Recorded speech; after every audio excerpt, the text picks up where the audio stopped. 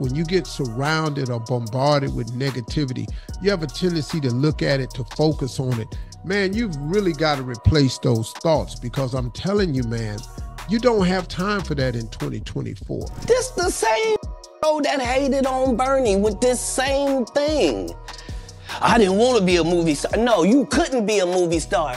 There are 30,000 new scripts in Hollywood every year. Not one of them asks for a country bumpkin black dude that can't talk good, baby, and look like Mr. Potato Head. There ain't none. And you know what God did?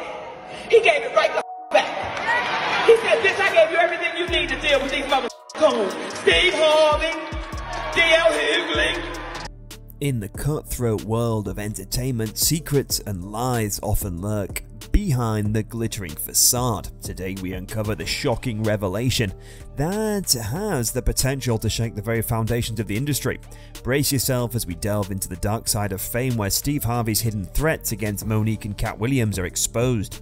Have you heard the latest drama in the comedy world? Katt Williams recently spilled some serious tea on Steve Harvey during a chat on Shannon Sharpe's podcast. Katt claimed that Steve lied about being homeless, stole jokes, and even tried to sabotage Bernie Mac's career out of jealousy. Monique too chimed in, backing up Katt's claims and accusing Steve of being a backstabber. She had previously called out Steve for siding with elites and putting money over principles back in 2009, when she accused Oprah and Tyler Perry of blackballing her. Now Steve Harvey has finally responded, reportedly taking extreme measures to silence both Katt and Monique. But instead of calming the storm, it seems Steve's reactions has only fueled more support for Katt and Monique. The big question now is, did Steve really do what they're accusing him of? Let's break it down.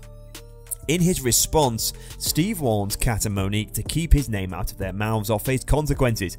But instead of addressing the specific allegations, Steve takes a more general approach, advising people not to waste time trying to change someone who doesn't see the need for change. The irony here is that Steve is addressing the accusations indirectly, without directly refuting them. Katt and Monique, however, aren't backing down, and the support for them is growing.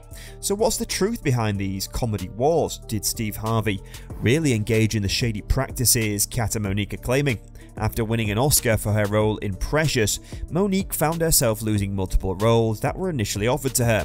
The situation took a turn when Steve Harvey on his radio show distanced himself from Monique, claiming she burned too many bridges, making it impossible for him to help her. The twist in the tale came when Monique revealed that in private,